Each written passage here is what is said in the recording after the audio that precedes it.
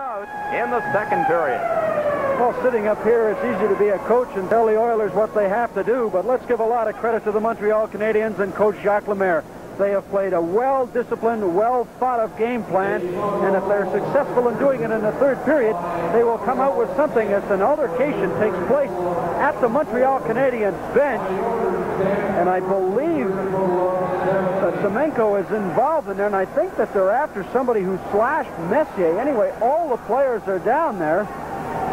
Gretzky was over talking to referee Bill McCreary. And perhaps the Oilers are just trying to rile the Montreal Canadiens just a little bit. They've only been riled one time, and they had a goal scored against them. And maybe that will change the complexion as to the way things Montreal will play. There's Gainey right there being pushed by Anderson. Now John Jackson is in it. I did not see the Montreal player, Deblois, who had come to the aid of Gainey. I'm sure Gainey and Anderson will just hang. Now everybody's going to grab everybody, and it's going to be Wednesday night at the boxing matches. This is not a good scene after what has been a relatively clean hockey game with only 3 minor penalties. Kevin and Nilan is the big bout over here just near the end zone. You should see the two ushers just leap off the ice. That'll be the main event right there. Two big, strong guys. Nilan, 263 minutes on the season, and he's had 15 majors. He is a left-hander, so something that Kevin will have to watch out for.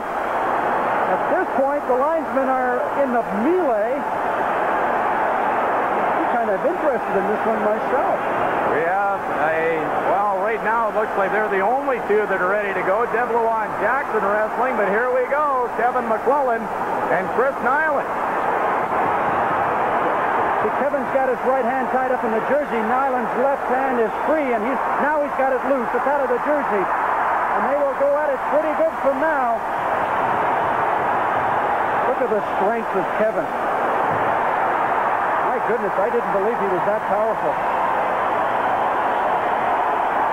Well, they're broken up by linesman Ryan Bozak. The referee McCreary is taking notes, but so far that's the only fight. But let's keep our eyes on Glenn Anderson and Bob Gainey.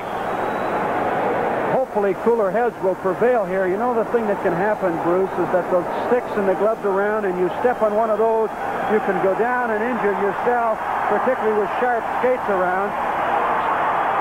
Kevin is holding his hands up a la Rocky Balboa, indicating that he has won. Chris Nilan is going to take a little bit of the show also, telling him that, look, I haven't got a mark on me.